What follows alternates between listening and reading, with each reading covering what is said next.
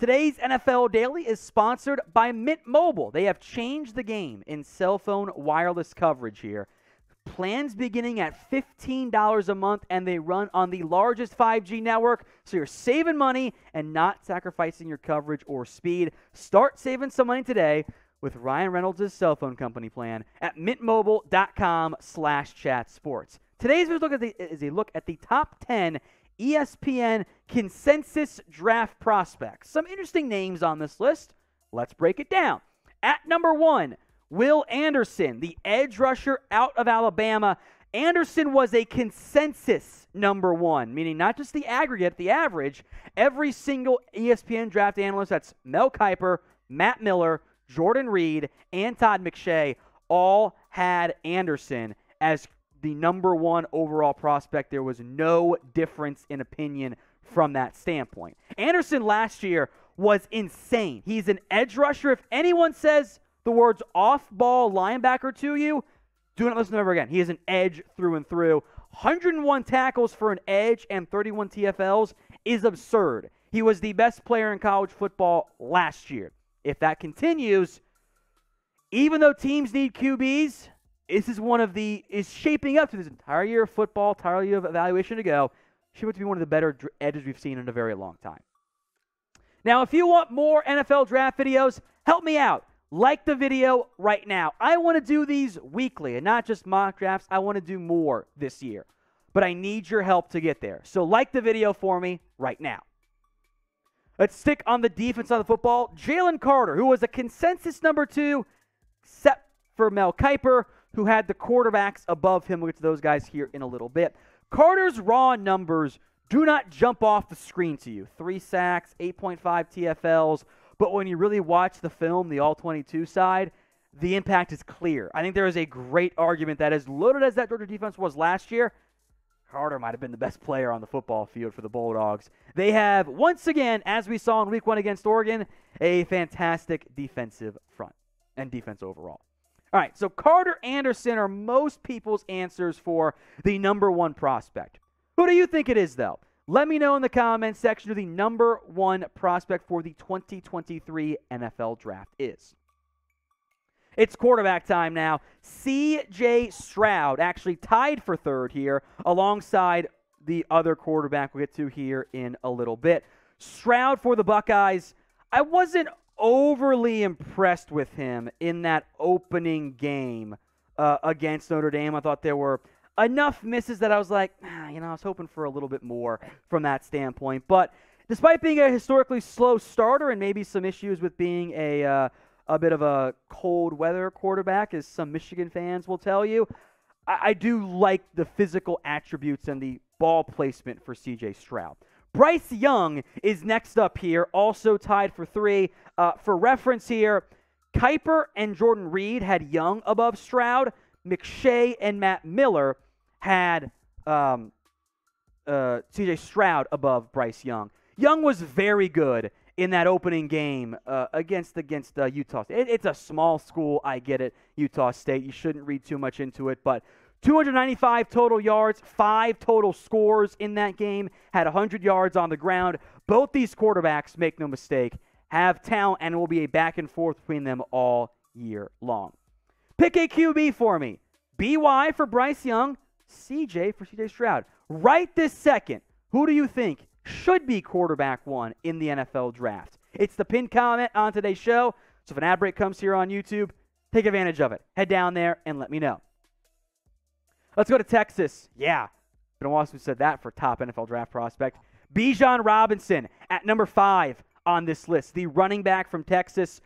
He does not need a high-end workload, but, oh my God, he is dynamic with the ball in his hands. Cannot wait to watch him this upcoming weekend against Alabama. The ESPN rankings, again, a 4-man consensus, Kiper, McShay, Reid, and Miller. Here's where they had Bijan Robinson ranked. Kiper had him 9, McShay 8, Reid 6, Matt Miller number 3. I love Bijan. That's too rich for me. I think top 10 is fine, even factoring in the lack of running back value in the modern-day NFL. Robinson makes something out of nothing so many times a game. He is a joy to watch on the football field. I'm all for him being in the top 10. got a running back in the top 5, and a tight end in the top 6. Now, Michael Mayer might not have the most high-end athletic ability compared to, like, an Eric Gilbert or whoever, but he is consistent. He is reliable. He can block. He is just a very well-rounded tight end. I'm not going to compare him from a high-end upside perspective to George Kittle, but I think from a balance perspective and just being a great football player, those are kind of some of the vibes you get there. The Notre Dame offense is at its best when they throw it to Michael Mayer. Like, do that every play, and maybe they would have more success against Ohio State. Elite production last year at the tight end spot.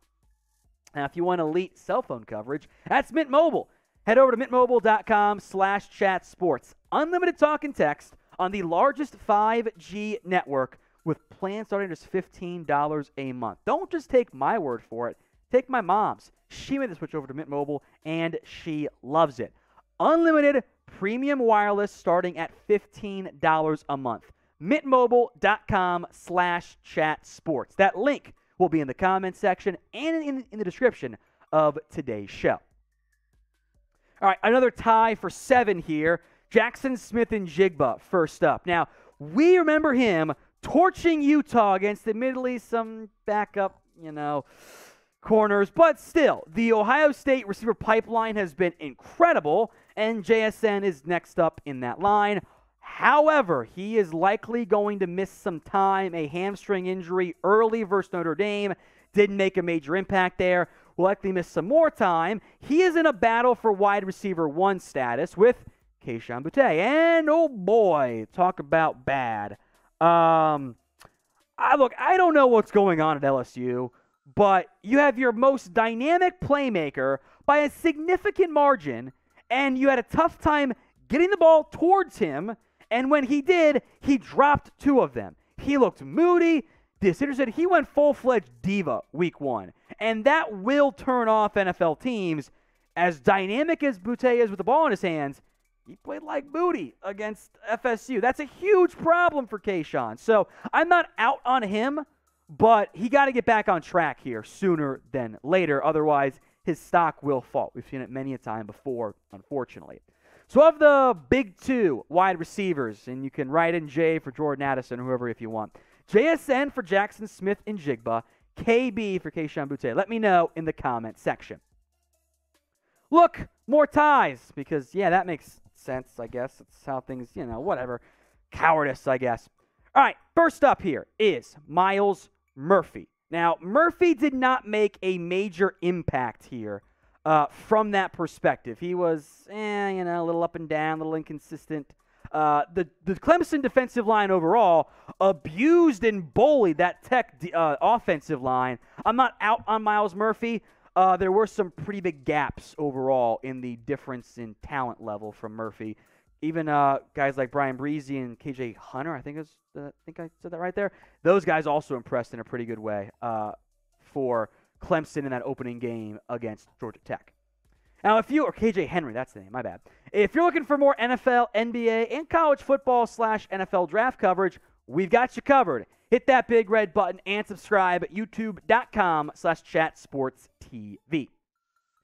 The final tie for 9th is Nolan Smith as they go Clemson, Georgia edge rushers here. Smith was a bit more impactful against Oregon, although that game was over pretty quickly, so he didn't play a massive snap load either. 2 tackles, 2 quarterback hits, a hurry, 3 pressures per game is pretty damn good. No sacks, that's okay though. Hit the quarterback twice, that led to some other plays on defense overall, which I think is impactful from that standpoint. I was surprised Nolan Smith was so low, and I figured out why.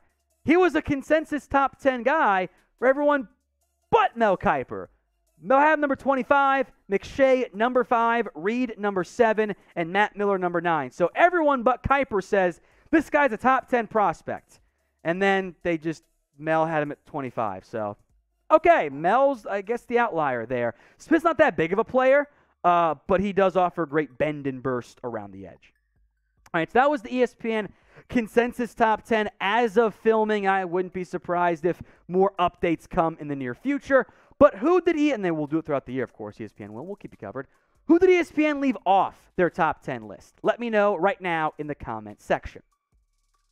I've got some names you could consider adding to that top 10 list here. Brian Breezy, I thought played very well. A guy that has not been healthy, but has had talent, ability, and he was really good when he's been healthy, but he hasn't been healthy nearly enough, and that's held him back. I would not be surprised if when we sit down for the actual NFL draft, we're talking about him as a potential top 10 draft pick. He just has to stay healthy after missing so much time, especially last year for Clemson. Keely Ringo, I think, is CB1 in a kind of a cluttered class there. Trenton Simpson can do a lot of fun things for defense for Clemson. Will Levis, I'll make note of, along with Anthony Richardson. I thought both guys played pretty well in week 1. It's not a good offensive line class. Peter Skoronski, though, is, I believe, the number 1 offensive tackle or guard. He might get to kick inside, so I want to make note of him as well.